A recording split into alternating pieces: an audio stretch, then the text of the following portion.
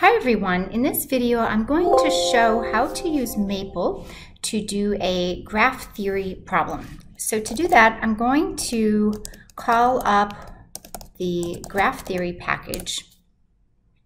Notice that I am in math mode when I type that in, and when I hit enter something happened. There was an executable command here in Maple, and what it did is it activated this package. It loaded this package of all these commands that I can use, and I don't want to see all of this blue output because it's a bit messy, so I'm going to suppress the output with a colon.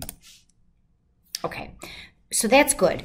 Things are working, but I don't want to see all that messy stuff. All right, the next thing I'm going to do is define my graph. So I'm going to do that by setting the letter G to be the name of my graph. I could have called the graph Kathy or, Mr. Brown. Whatever I want to call the graph, you can just put it there to the left. I called it G.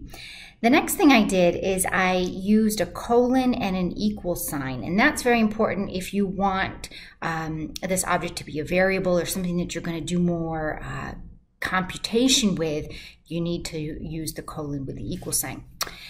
So, instead of setting G equal to a number like 7 or a fraction or something, I'm going to set G equal to a graph. And so I need to tell Maple what the graph consists of. And the way I'm going to do that is by telling it where the edges are. All right, so first of all, the graph, I need to open a set of parentheses, and at the very end, I close the set of parentheses. I then need to give it a set of edges. So because it's a set, I need curly brackets open and close on the very end. Now, the contents here are going, again, to be sets of vertices which define the edge. So I need another open curly bracket. My first vertex is going to be cat, and that's going to be connected to the vertex Ben. Close curly bracket. So there's an edge. I've got two vertices. The edge goes between them. Next, I've got a pair of vertices and the edge between them. Open curly bracket cat, comma dry, close curly bracket. And I continue on in that fashion. All right, so Maple thinks it understands me. It told me that it's a graph. It's undirected, unweighted. I've got 4 vertices and 4 edges. That's definitely true and what I was trying to accomplish. But let's take a look at what the graph looks like. And there it is. This is exactly what I was thinking about.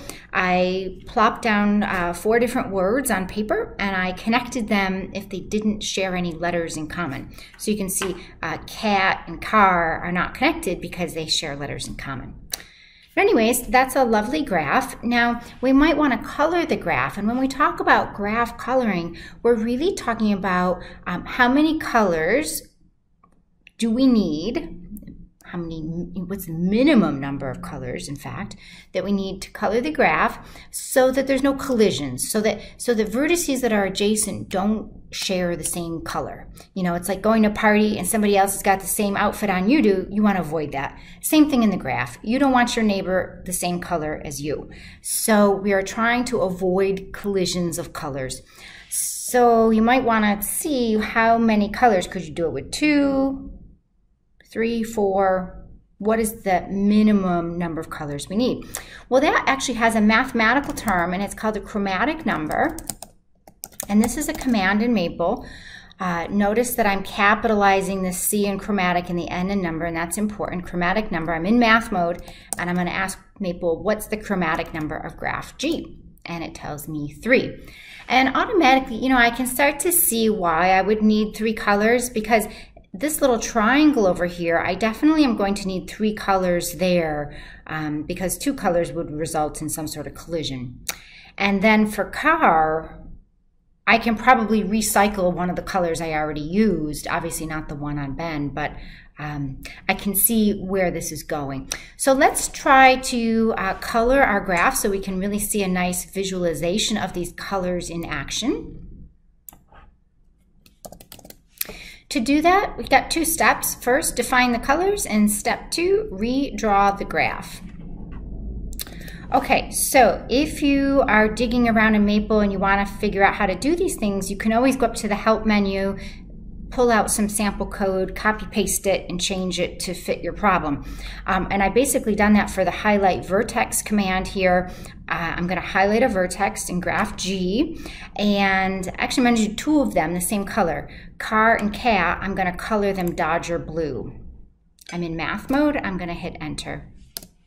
All right, let's do that again. I just copy pasted, and now let's choose another vertex like Ben, and I'll make that red.